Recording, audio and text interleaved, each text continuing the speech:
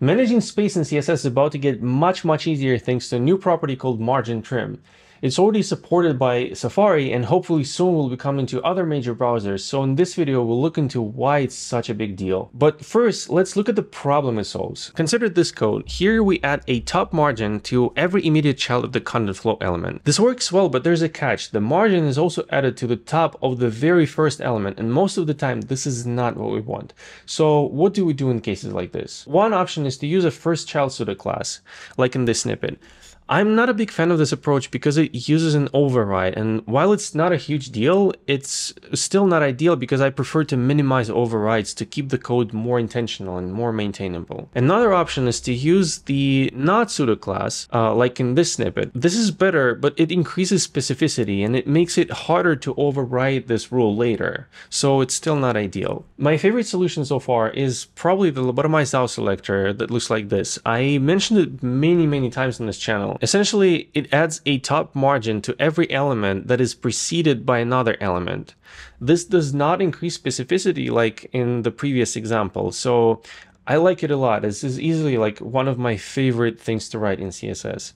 But like all good things, the reign of the lobotomized selector is about to end because we'll be able to solve this problem where the first element has additional margin by using margin trim. Let's break it down. So the second rule is the same as the one we started with.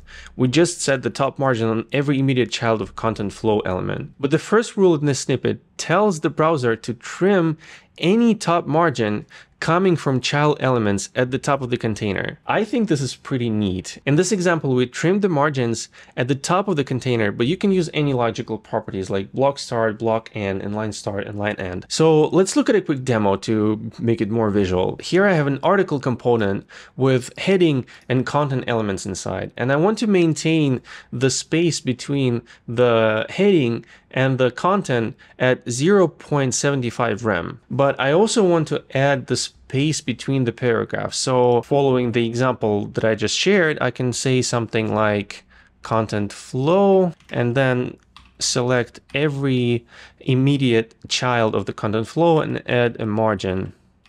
And let's use 2 rems. And you can immediately notice that the space between the heading and the paragraphs increase because the first paragraph pushes the heading up 2 rems instead of 0.75 rems. How do we fix that? With margin trim, we just define content flow and we say margin trim block start.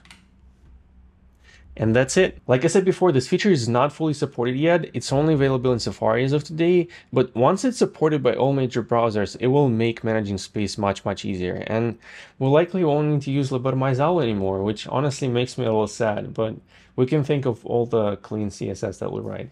I'll see you in the next one.